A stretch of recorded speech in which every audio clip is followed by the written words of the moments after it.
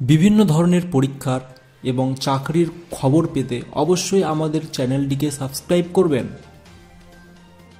তাহলে বেশি দেরি না করে চলেন ভিডিওটি স্টার্ট করি।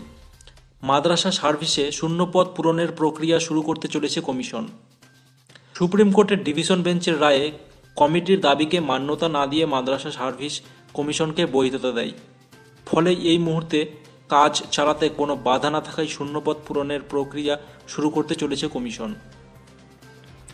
শরীর শিক্ষা ও কর্মশিক্ষা বিষয়ে শিক্ষক নিয়োগের প্রক্রিয়া খুব শীঘ্রই আরম্ভ হবে জানিয়ে মাদ্রাসা সার্ভিস কমিশন এক বিজ্ঞপ্তি প্রকাশ করেছেন।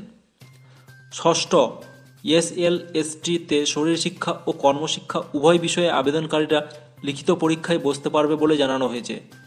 2018 সালের পর মামলার জেরে শিক্ষক ও শিক্ষাকর্মী নিয়োগের কোনো পরীক্ষা নিতে পারেনি মাদ্রাসা সার্ভিস কমিশন। 5টি মাদ্রাসাতে কোনো স্থায়ী শিক্ষক নেই। এছাড়া বর্তমানে মাদ্রাসাগুলির শিক্ষক পদে 5,000-এর বেশি শূন্যপদ রয়েছে। শূন্য শিক্ষাকর্মীর সংখ্যা রয়েছে 1,500-এর বেশি। 150 প্রধান শিক্ষকের পদ খালি রয়েছে।